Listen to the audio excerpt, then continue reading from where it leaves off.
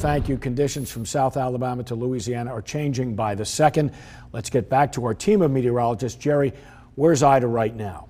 Just northeast of Houma, Louisiana, Jeff, at this moment in time. You see it right there. And we were talking about this a few minutes ago. The storm's been over land since I believe it was 5 of noon when it made landfall. And take a look at this. The eye's still very, very easy to discern, still well intact, as a matter of fact. This is so unusual for a storm that's been over land for that long. But we have to realize that this part of Louisiana, number one, is flat. Number two is very swampy and it's very tropical, so humidities are high, dew points are high, and that tends to support a tropical system like this one, and it's one of the reasons it's holding together so well. Still a Category 4 hurricane at this late hour. Here's a close-up view of the radar, and finally the eye is starting to collapse. There it is, just northeast of Houma, where, from what I understand, a lot of rooftops have been blown off, a lot of damage been done. We'll hear more about that as time goes on. But it's beginning to make that turn now. It had been moving northwest, now more like due northerly, and eventually it's going to turn northeastward. And of course, that means we will be dealing with the storm over the next couple of days. It is going to stay west of New Orleans. Could possibly, the eastern part of the eye wall could possibly impact the west part of Lake Pontchartrain. Don't know if that will happen or not, but it will be a close call. Here's the forecast track. Hasn't changed a great deal in days. Once again, Hurricane Center doing a great job with this. Moving northward for now. It will turn northeastward. It'll come very close to Tupelo, Mississippi, very close to the Shoals area. The problem is we're on the dirty side the entire time, and that means the potential for spin-up tornadoes. And that will become the main threat here, along with torrential rains in places over the next few days. And what we have to watch, what Adrian, Stephanie, Harmony, and I will be watching, will be these rain bands right in through here. The first ones are kind of weak, so we're not too concerned about them becoming tornadic. But any of these tomorrow, especially if we get even just a few minutes of sunshine, if the clouds break up just a little bit, will make it more unstable, and they will send off the possibility of spin-up tornadoes. They'll be brief, fleeting, but they can be reasonably powerful and they can do some damage. That'll become the big thing. I imagine we'll be under a tornado watch tomorrow at some point. And at some point, we may be dealing with tornado warnings, especially from noon tomorrow till noon on Tuesday. Adrian. Yeah, Jerry, we're already seeing those outer bands affect our coastal communities. You can see them coming up from the Gulf.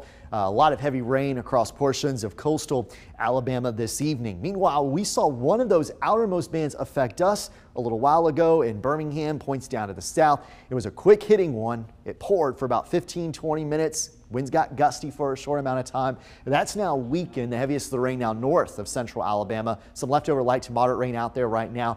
I do suspect that through the evening hours, things will be pretty quiet here, and through the early overnight hours, same kind of thing. However, that potential for severe weather does start back up as we get closer to daybreak tomorrow. The potential for some tropical tornadoes, we'll be tracking that. The possibility of some locally heavy rainfall, especially west of I-65. 2 to 5 inches of rain looks most likely for areas west of I-65. Rainfall amounts drop off as you travel farther east across the state, and especially across western portions of the state as well. Winds could gust 30 to 45 miles an hour, maybe a few locally higher gusts than that. Some minor tree damage certainly possible just because the grounds will be saturated from all the heavy rain coming our way. Here's a look at the expected rainfall totals. You can see across far western portions of the state that 3 to 5 inch bullseye showing up near Lamar, Marion, back into Pickens counties, and then the rainfall amounts do drop off as you travel farther off to the east. Birmingham's been fluctuating between that 1 to 3 inch rainfall total. We'll see how that plays out over the next couple of days, and then again lightest amounts across eastern portions of the state. We're going to watch closely that potential for severe weather. Mainly we're talking about brief spin-up tornadoes. It can happen at any point starting early tomorrow morning through tomorrow afternoon, tomorrow night into Tuesday morning and Tuesday afternoon. So this is a long duration event that we'll be watching that potential for a few spin-up tornadoes depending on how things play out. Maybe maximize just a little bit across our far southwestern counties, Greene and Hale counties specifically. Here's a look at one of our forecast models indicating that Ida will push inland overnight tonight through tomorrow morning. You start to see those outermost bands coming up from the south around 3, 4, 5 a.m. tomorrow, continuing up to the north as we go through the day. By lunchtime, the shield of heavier rain beginning to move into the Birmingham metro, affecting East Alabama beyond that time. And it's going to be in these outer bands again that we have that potential to see a few of those brief spin-up tornadoes tomorrow night and into our day on Tuesday as well. So 2 alert days, tomorrow and again Tuesday, that will be dealing with the effects of Ida. Tropical showers, downpours, locally heavy rain, especially areas west of I-65, could be dealing with some flooding.